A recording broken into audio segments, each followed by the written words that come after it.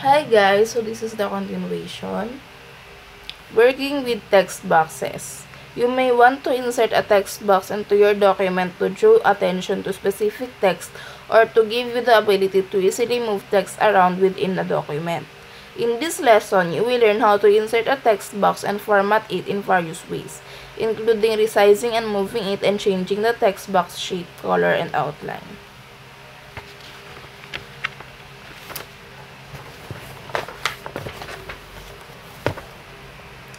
To insert a text box, select the Insert tab on the ribbon, click the text box command in the text group, select a built-in text box or draw text box from the menu. If you select built-in text box, left-click the text box you want to use, and it will appear in the document. Or, if you select draw text box, a crosshair cursor will appear. Left-click your mouse and while holding it down, drag your mouse until the text box is the desired size. Release the mouse button. To change text box style, select the text box. A new Format tab appears with text box tools. Select the Format tab, click the More drop-down arrow in the text box style group to display more style options. Move your cursor over the styles and Live Preview will preview the style in your document. Left-click a style to select it. To change shape fill, select the text box. A new Format tab appears with the text box tools. Click the Shape Fill command to display a drop-down list. Select the color from the list, choose No Fill or choose one of the other options. To change the shape outline, select the text box. A new Format tab appears with text box tools. Click the Shape Outline command to display a drop-down list. Select the color from the list, choose No Outline or choose one of the other options.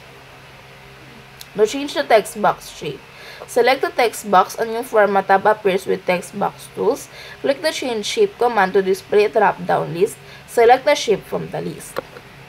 To move a text box, left-click the text box. Your cursor becomes a cross with arrows on each end. While holding the mouse button, drag the text box to the desired location on the page. Release the mouse button.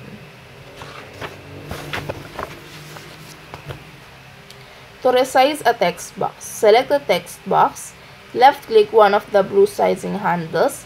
While holding down the mouse button, drag the sizing handle until the text box is the desired size.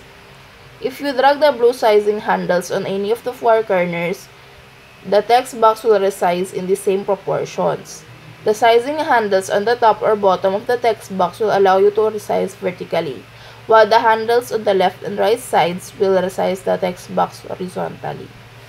Inserting clip art. You may want to insert various types of illustrations into your documents to make them more visually appealing. Illustrations include clip art, pictures, smart art, and charts.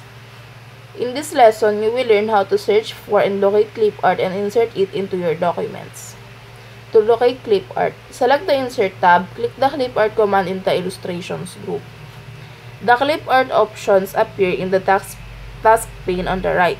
Enter keywords in the search for field that is related to the image you want to insert.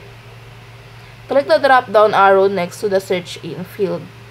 Select Everywhere to ensure Word searches your computer and its online resources for an image that meets your criteria. Click the drop-down arrow in the Results Should Be field. To select any types of images you do not want to see. Click Go. To insert clip art, review the results from a clip art search.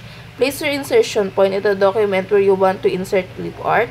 Left-click an image in the task pane. It will appear in the document, or left-click the arrow next to an image in the task pane. Select Insert, Copy, or any of the other options on the list.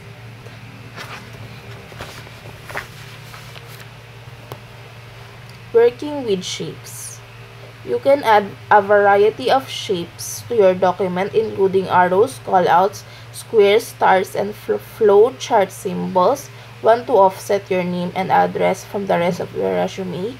Use Align. Need to show the progress of a document through your office? Use a flow chart. While you may not need shapes in every document you create, they can add visual appeal and clarity to many documents.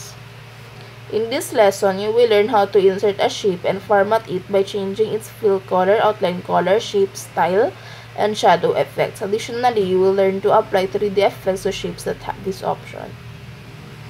To insert a shape,